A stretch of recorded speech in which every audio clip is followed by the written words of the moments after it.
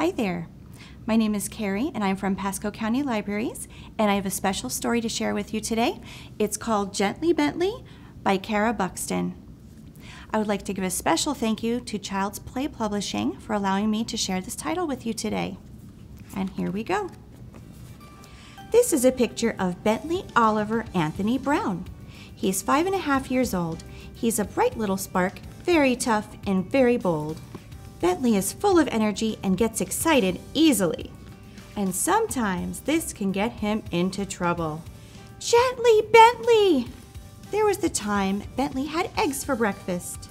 He was in such a rush that the yolk went everywhere, even on Mom's nose.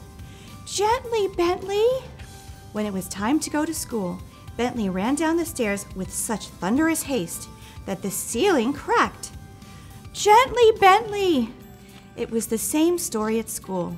Bentley was in such a rush to fetch his pencils and books that it was difficult for him to hold on to them all. Everything just went flying. Gently, Bentley!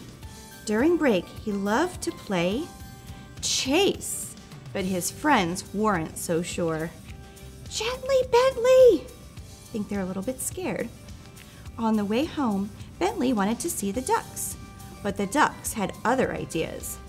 Later that night, Bentley spotted the baby sleeping in the cot. Baby was very quiet, and this time Bentley was very, very gentle. The end. Thank you so much for listening today, and happy reading.